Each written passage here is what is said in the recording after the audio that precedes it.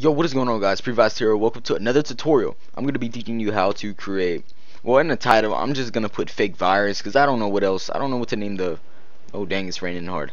I don't know what to name the title, so please don't get mad if I put fake virus. And then no, it's not a bait, clickbait. It's not clickbait. It's just I don't know. I mean, you could put in this the comments section like what I could put because I have no idea what to put. So first off, right click on your desktop. Oh no, open up a folder, any kind of folder, doesn't matter. Click on view, options, change folder and search options. This is it's gonna be the same like this if you have Windows 8 and 10, I believe. If you have any other Windows or a Mac or Linux, I'm not sure. Just look up on YouTube how to change folder and search options, and then you like on Windows 7 or whatever you have, and then click on view, and this may be checked. Just uncheck it, hit apply and OK. There. Alright, right click, open up a new text document, and you can name it whatever you want. But what I'm gonna be doing, excuse me, alright, so what I'm gonna be doing is just copying this code that I made just now, and I'm gonna be, actually, I'll just type it out for you guys. Okay, now keep this as a text document, but later we will be changing it to a VBS script. So open up this text document. Now let's create a for loop. So for, and we put a variable, which is, we're gonna just make it I. It doesn't matter. So for I equals, and then let's just put 1 to 10.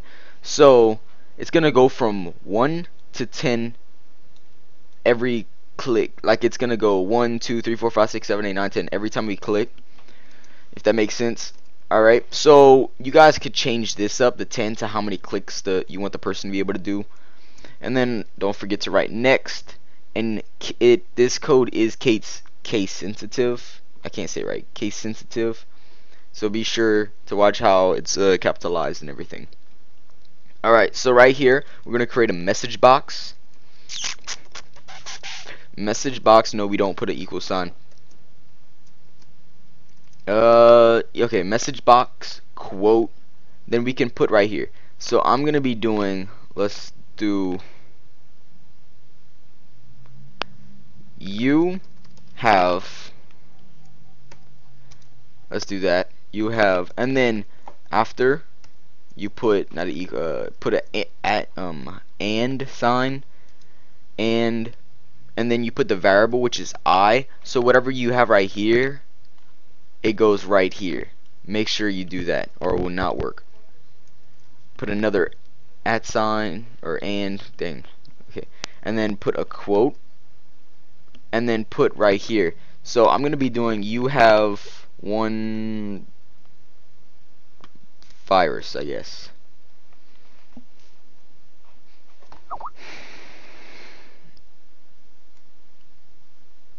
Yeah, okay.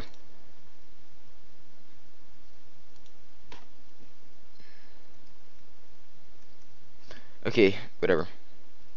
And then save this, and then that text document, rename, take that txt off and put VBS.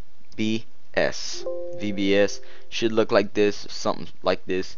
Double click, you have one virus, you have two virus. I know it's not viruses, it's, I know, it doesn't sound right.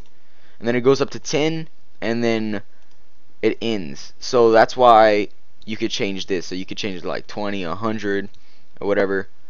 Yeah. I'm gonna do 200 right quick. Oops. Save X. I'm gonna hold enter. Yeah, it's changing. Then it ends at 200. Oh, okay. That popped up. Alright. Alright, anyways, this is gonna be a part 2 for the tutorial I just made. Please request for some more tutorials. I like that. Alright, peace out.